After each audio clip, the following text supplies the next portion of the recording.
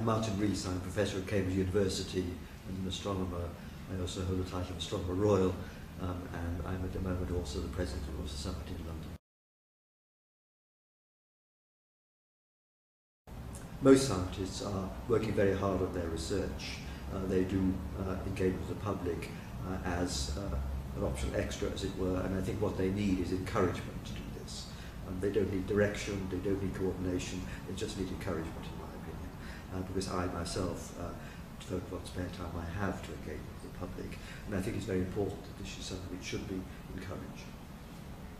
I think there's a limited scope for coordination. We don't ask publishers to coordinate the books they publish.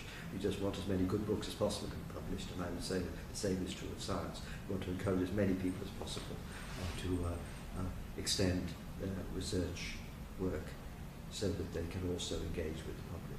And that's especially important, obviously, in scientific questions which do relate to people, issues of medicine, energy and environment.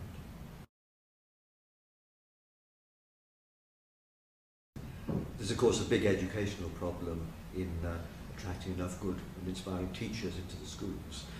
Young people have an intrinsic interest in science, whether it's in dinosaurs, space or tadpoles, and the key thing is to maintain that interest through the secondary school age, because all too often school teaching is not sufficiently expertly given, because we are very short of really qualified teachers, particularly in science and mathematics. It's very important to turn that around, to ensure that young people are not turned off science and scientific careers by inadequate teaching. And also I think practical work is very important in the schools. I think virtual reality is not enough. People need real reality, and that's why laboratory work and field trips, etc., are very important.